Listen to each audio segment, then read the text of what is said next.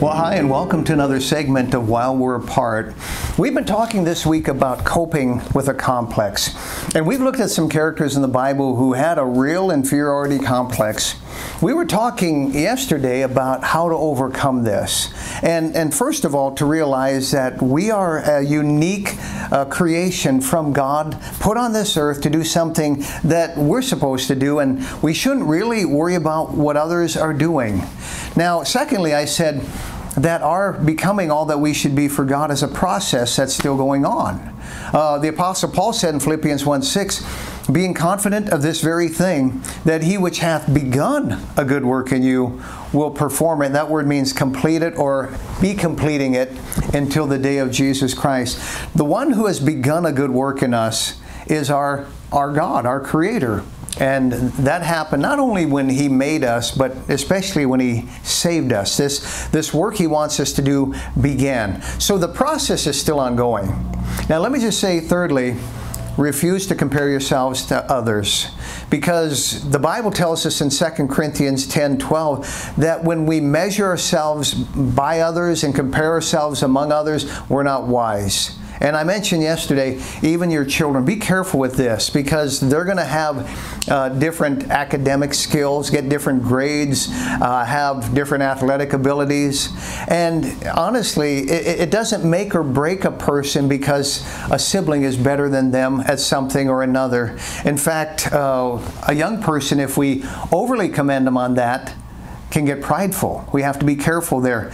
But if we're on them for not getting those grades, they can get hurt or offended. So let's be careful with our children. And honestly, kids grow up and they become adults, one of us, as it were.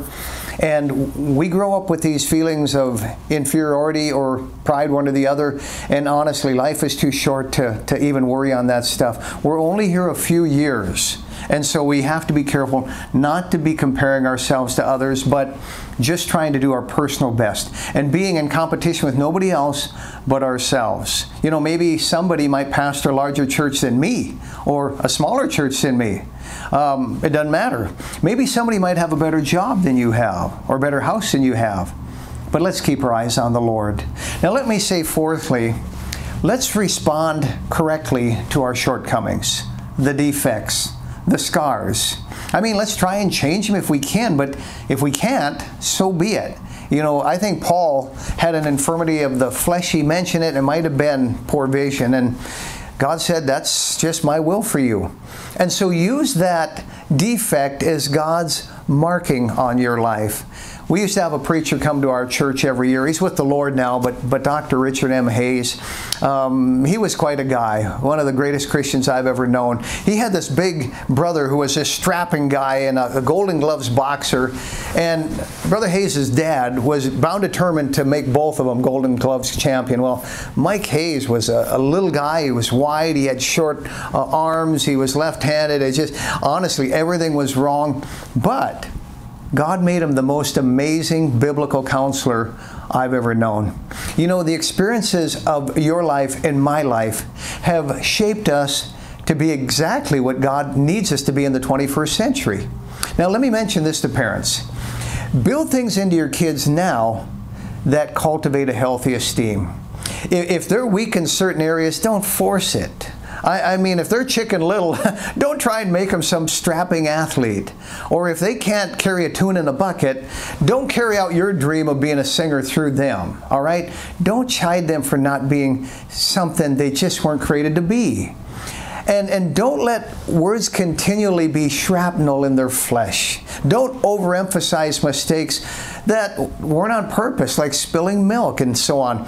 Be wise in the praise or the rebukes, because it's a fine line between cultivating pride versus insecurity. Now, proper esteem doesn't come from society. It doesn't come from school. It doesn't come from friends. It must come from the home. It needs to come from mom and dad. You know what people want is clear security, is healthy esteem. And if we have that, life is so much better. You know, the ideal employee is really not the person with the PhD, but the person with proper self-worth. You know, self-esteem, as it's called, is how you feel about yourself, a feeling of self-worth, content with being you. And I can't overemphasize how important that is. And parents, really the greatest contribution you can make to your children after salvation is if that child one day leaves home feeling okay. Then you've done your job. At that point, God can have His way with them. If that's not nurtured, that child is in for a long life. Now, according to the Bible, and especially in Ephesians 5, I find the principle at least that we can't properly love others if we don't even consider ourselves lovable. We'll be constantly preoccupied with self. And when you feel like you can't contribute in some way, you feel like a fifth wheel. And so you take everything wrong, and people like this, they go through life paranoid, continually put down or putting others down. And honestly, I see this passed on. These complexes get passed on to our kids and to others. A child must feel that they're valuable. And if they do, they won't be so vulnerable. And so kids will give you plenty to correct. I've said many times they have little skulls of mush, and they're often lazy, and they're absent-minded, and they forget stuff. And so you're going to have to look for something to compliment or to nurture.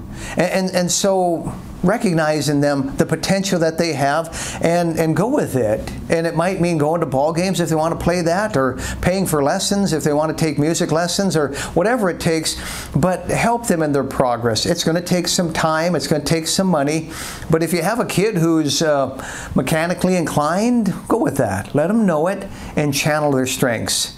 If kids have a flair in a certain way, let them know that. Nurture that. Iron sharpeneth iron. Now, we've talked about the awareness of a complex. We've talked about the adjustments that need to be made along the way. Now, finally, we're going to be talking about the acceptance of a complex. How do we bring this home to you? Now, consider you and the Lord as a team. And you not in competition with anyone else. You and God are in this thing called life together. And how is it now that you can do something as the human being, yea, the Christian that God has made you? How can you use what God has made you to be for His glory and honor?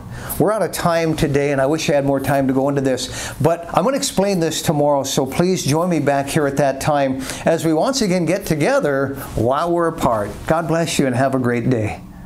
When we asunder part, it gives us inward pain, but we shall still be joined in heart and hope.